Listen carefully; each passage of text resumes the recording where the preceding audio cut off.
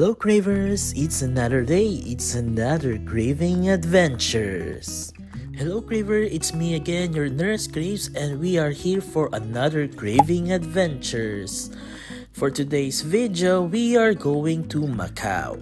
On our second day of our trip, we embark on an exciting day trip to Macau.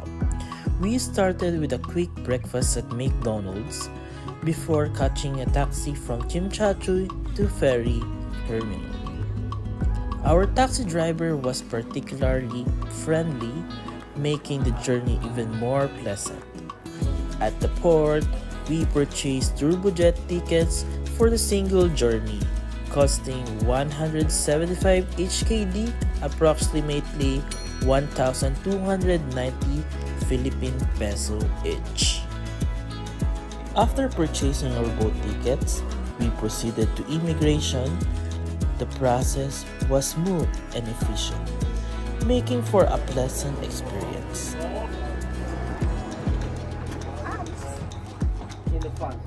Thank you.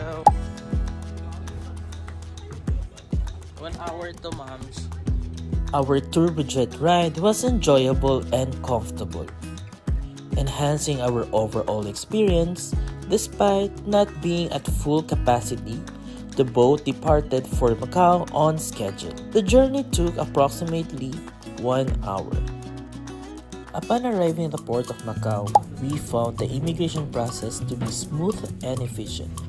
Once through, we stepped out to explore Macau. We were approached by a friendly Filipino offering a short guided tour of the city. Ang ruins of St. Paul po ay during the fire, only the passage remains. So, if you are Catholics, this place is so amazing kasi kahit yung mga buto ng pare, yung mga safe nilang gamit ng ruins, na-preserve nila sa likod. So, this is a UNESCO site. And then, ang Ama Temple, ang existence po ng Macau ay nanggaling dito. Dito nagsimula ang Macau 1400s. Ang Macau po ay colonized by the Portuguese. Natagpuan ng Portuguese itong Macau dito sa temple na ito. It's a small temple pero ngayon malaking temple na equivalent to 4-story building. So this is a Buddhist temple. Kanina po ito ay Catholic. Ito po ay Buddhist temple. Next cultural heritage sites ang Senado Square. The very famous Senado Square. Ito 99.9% ang structure po nito very Portuguese. Very Portuguese po ito at parang wala ka sa Asia, parang wala ka sa Macau. So andyan ang Senate, andyan ang office ng malaking tourism, andyan ang post office. Next, ang Macau po ay colonized by the Portuguese, kaya ang Catholicism ay dinala ng Portuguese. Ito ang kauna-unahan church na tinayo ng Portuguese, ang St.Dominic Church. And this is the Venetian. This is the Macau Tower, the highest bungee jumping of the world. Ito po ay observation deck yan, na makikita mo ng bird's eye view yung buong Macau Peninsula, China part, and yung Taipa Island. Tingnan nyo po, ito lang yung mga building. Tingnan nyo kung gaano siya kataas. And then, ang Senado Square, ang Kunyam statue is the goddess of the sea. Ang Ama Temple, all the way to ruins of St. Paul. This is the very unique design ng building dito. Ito po ang Grand Lisboa, look like lotus flower. Macau is by night. Napakaganda niya by night. And then, ang Macau Fisherman's Wharf, ito po yung miniature of different places in the world. Macau Science Center. Ito na po yung pinaka-highest peak sa Macau, ang Penha Church. Ang Penha Church po ay makikita, kung hindi kayo aakyat sa Macau Tower, ka-elevate niya ang Macau Tower. Pero dadaan ka sa Governor's House, uphill, pinakamataas na. And then all the way to Ama, Senado Square, and then the last part ay ang Venetian. So, our tour cover po noon ang 4 hours. 4 hours day tour dito po sa Macau Peninsula. After some discussion, my friends and I decided to accept his offer as we were unfamiliar with Macau's transportation system and wanted to maximize our time in our tour. Our tour car was both nice and comfortable, setting a great tone of the day ahead. Our first stop was Fisherman's Wharf.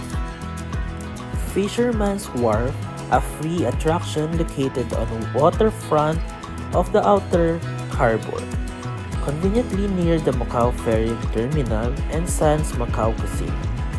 This vibrant area features a variety of stores and restaurants, as well as 3 hotels and convention center.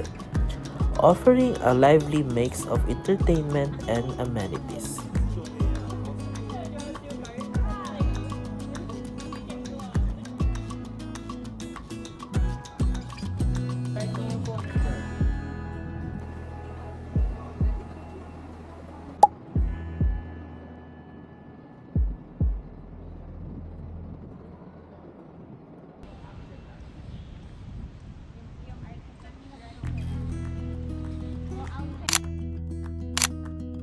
Wharf.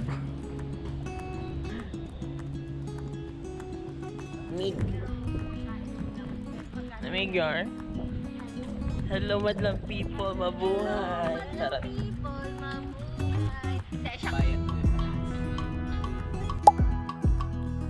Next, we visited Macau Tower, one of the most iconic landmarks of Macau's skyline.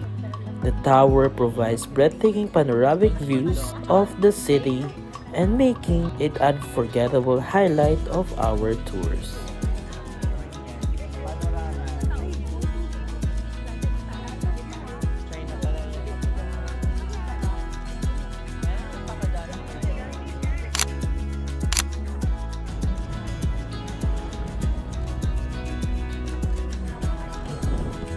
We are on our way on the next destination. Our next stop was Chapel of Lady of Penha, a historic site that once served as a pilgrimage point of sailors embarking on hazardous voyage. This charming chapel stands as testament to faith and hopes of those seafarers, adding a touch of historical significance to our tour. Ano ba?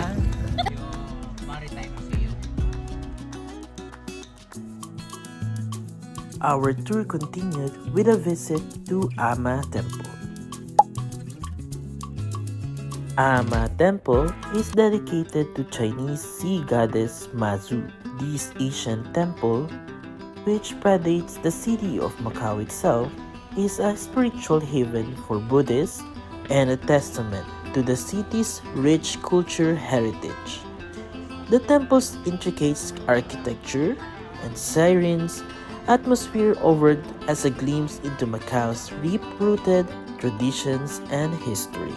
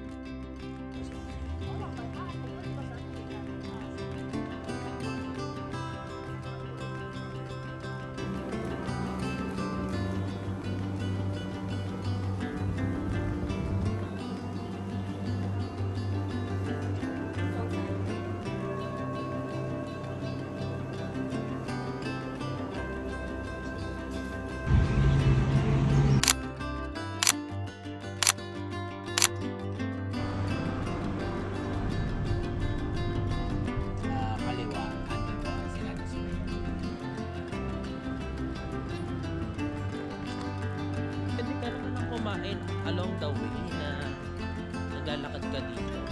Kasi dito na yung mga patikim, yung maliliit na ano. Yung mga parang 3 days. Our next destination was St.Dominic Church, a significant cathedral parish within the Roman Catholic Diocese of Macau, located near the Leal Senado building. This beautiful church is known as its stunning Baroque architecture and historical importance. Its vibrant facade and serene interior provided a peaceful respite and fascinating glimpse into Macau's local past. Then visited Senado Square, one of Macau's premier tourist destinations. The square is picturesque tiled flooring, central fountain, and surrounding colonial buildings evoke the charm of Portugal and Europe. Transporting visitors to another continent, this vibrant plaza is perfect blend of Macau's rich history and cultural influences. After that quick time of tour, we buy pasalubong. Alam nyo na, Filipino, mahilig tayo sa pasalubong, and this is the store na recommended ng driver po namin, the tourist guide. And kung gusto nyo pong ma-check itong store na to, pwede nyo rin po siyang i-book as a tour guide, mga ma'am, sir, mga cravers, and yeah, you can enjoy Macau without worry sa car and time. Our journey culminated with a visit to ruins of St. Paul's, an iconic symbol of Macau's rich history. These ruins, dating back to the 7th century, stand as poignant reminder of once magnificent Catholic religious complex. Once part of St. Paul's Church, the grand facade in all remains after devastating fire. Today, it stands proudly as one of Macau's most recognizable landmarks, attracting visitors around the world that marvel at its beauty and historical significance. The Museum of Macau, the treasure trove of the city's vibrant history of cultural heritage. Located within the Montefort, this museum offers visitors a fascinating journey through Macau's past, showcasing its unique blend of Eastern and Western influences. From the ancient artifacts of colonial relics, the museum provides insight into the city's revolution over the centuries. With interactive exhibits and informative displays, it's a must-visit destination for anyone eager to delve deeper into Macau's rich tapestry of its stories and traditions.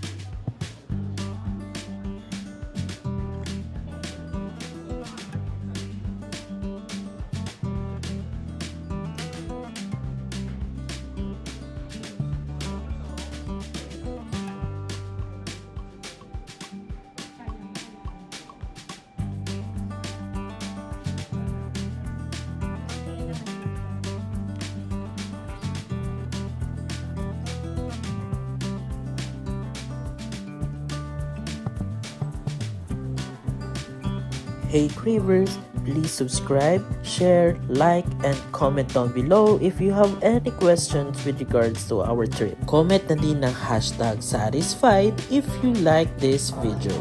Thank you so much, Cravers.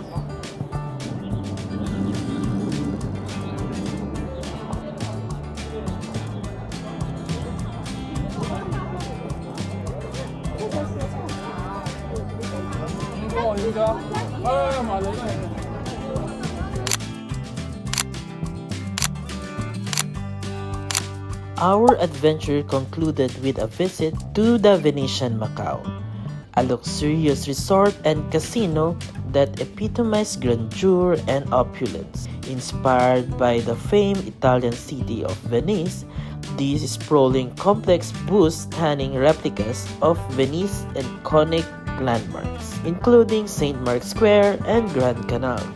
With its lavish accommodation, worldwide class entertainment, and endless shopping and dining options, the Venetian offers guests an unforgettable experience of luxury and indulgence in heart of Macau.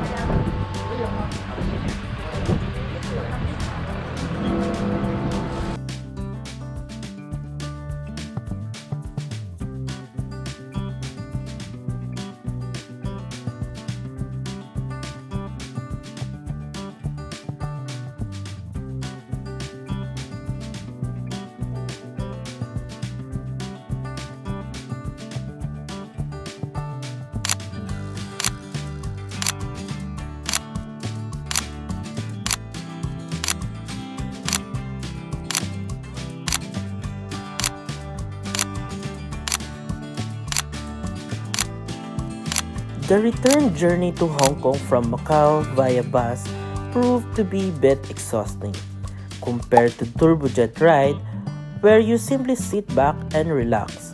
The bus ride required passengers to disembark and rush to immigration. It took about 15 minutes each time. Additionally, the bus trip involves 2 separate immigration processes. In overall, Macau was delightful and seamless.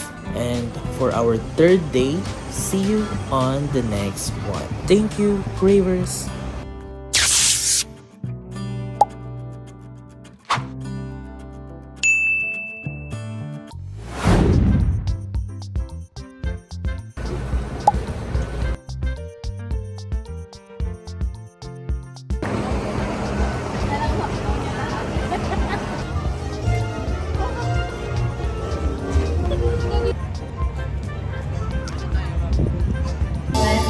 in